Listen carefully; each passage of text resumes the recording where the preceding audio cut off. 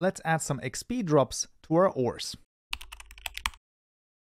Forging Fabric courses with advanced topics such as entities, custom structures, and 3D armor models linked in the description below. Alright friends, let's back on the channel once more, and in this tutorial we're going to be adding some XP drops to our ore.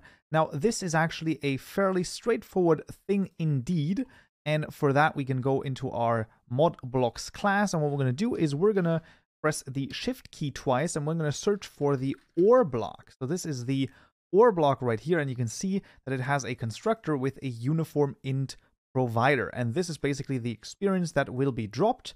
So what we can do simply is change our mithril ore to a OreBlock right here, and then pass in a uniform int provider.create with, for example, something like 2 and 6, or similar numbers. You can of course change those numbers however you want.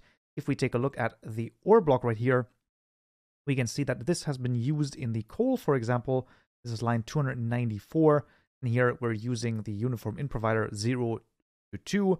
So basically you can change it however you would like and however many XP you want it to drop. And that's literally all you need to do. Now when we mine the mithril ore, we will now get a little bit of experience as well. Now keep in mind that you could in theory make this for any normal block, but if the block mines itself, then of course you could in theory also create an infinite XP farm, so keep that in mind as well.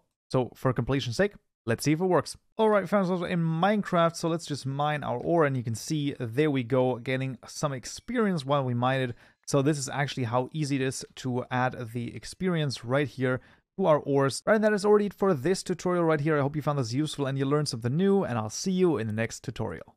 I also want to thank all of my lovely Patreon supporters for supporting me and this channel. It is very much appreciated, and I'll see you in the next tutorial. So yeah.